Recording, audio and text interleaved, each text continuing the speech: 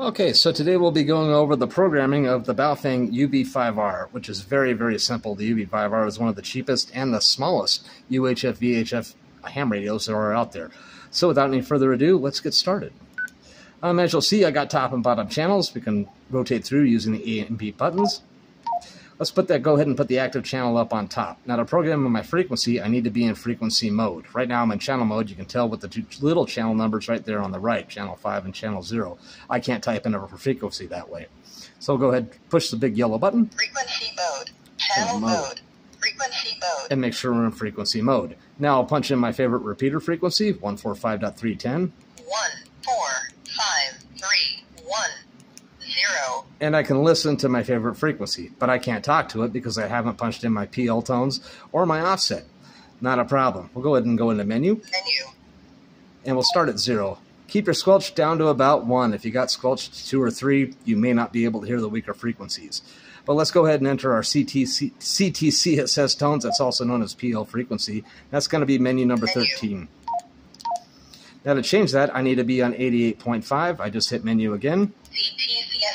Use the number keys, 88.5, and hit menu again to save. Confirm. And it says confirmed. Next one's going to be menu 25.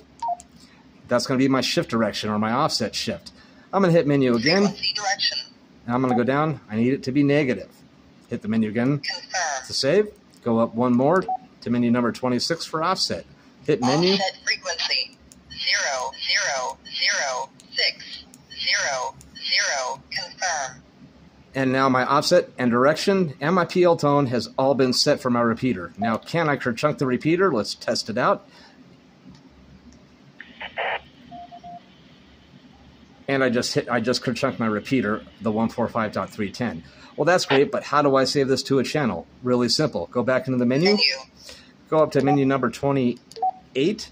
Delete channel. Before I can save a channel, I have to delete the channel. So go ahead and hit menu again. Delete channel.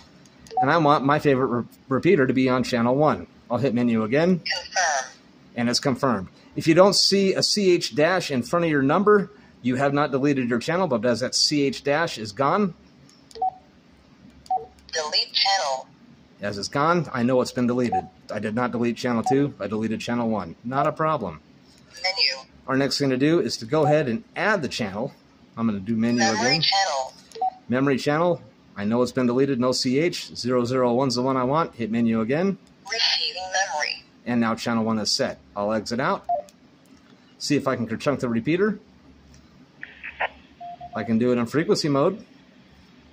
And when I push, channel mode. Put it back in channel mode, I can see channel 1 right there. 145.310, channel 1. Chunk it. Perfect. I never have to type that in again.